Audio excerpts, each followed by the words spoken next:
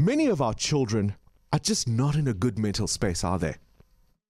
Absolutely. I think so many of our teens, as parents or teachers, we can relate.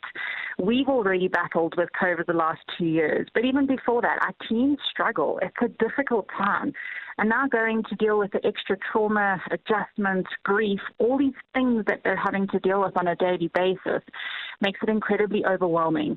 And what we do know in South Africa is that our adolescents, our teens, are the most at-risk age group for suicide.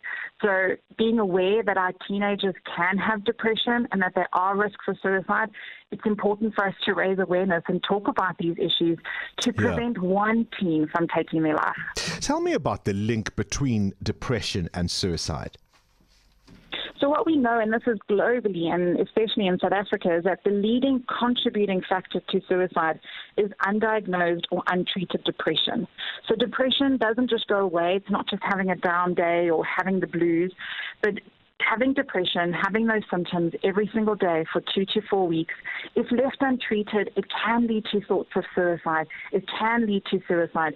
So it's so important that we take depression and signs and symptoms of depression very seriously and get help before it escalates to suicide. Current events, developing stories, tough questions. Your voice making a difference. This is Breakfast with Bongani Bingwa.